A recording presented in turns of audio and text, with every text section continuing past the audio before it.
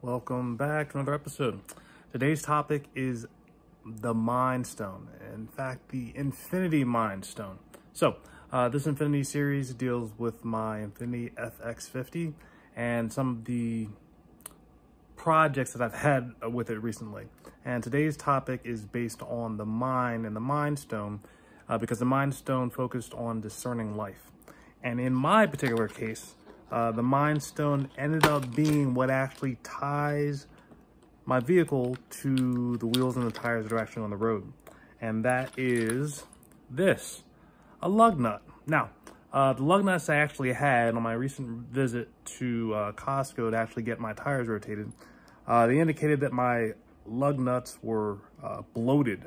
So I'm not sure if you can actually see that, but they're kind of a little bit bigger than they normally are. Most likely due to all the cold water the vehicle's been experiencing probably for the last 6 or 7 years.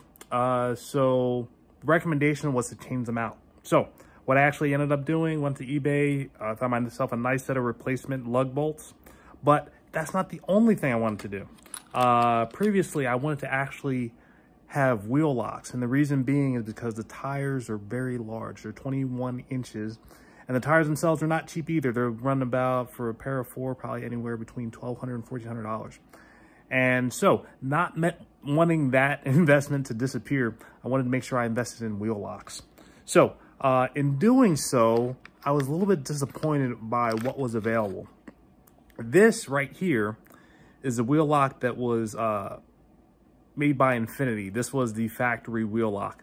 I'm not really sure if you can see the difference, but this is essentially how shallow everything is, and it actually leaves the bolt itself exposed. So, not sure if you can really see that. Oh, there we go.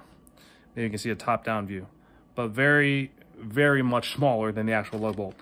So I didn't want to get something like that. I didn't want to create any additional damage. So I actually started looking online.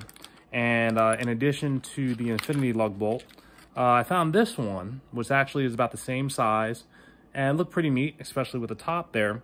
But the thing I didn't like about this one, if you look closely, the lock itself is on the exterior of the bolt.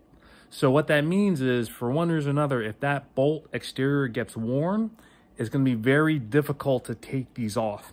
And I don't want to put a wheel lock on that won't come off, because that would be a problem, especially having to deal with any flat tires. So what I ended up going with was actually a combination of the two. Now, I actually installed, but I'll show you on a picture as far as what they're installed. But what it essentially is,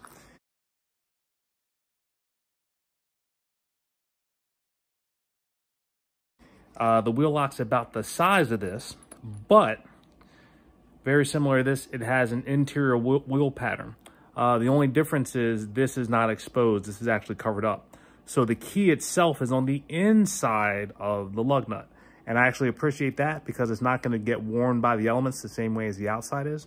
So I was able to get that installed and very happy to be protecting the investment now. But there you have it. The Mind Stone is how you think. So I wanted to have a lug nut that actually had a key, but I didn't want the key on the outside. I wanted the key on the inside. So I hope you appreciated this lesson. I hope you appreciate the photos. I'm very happy to have new lug nuts as well as wheel locks on my FX50. So until the next Infiniti Stone, stay tuned. All right, until next one. Bye.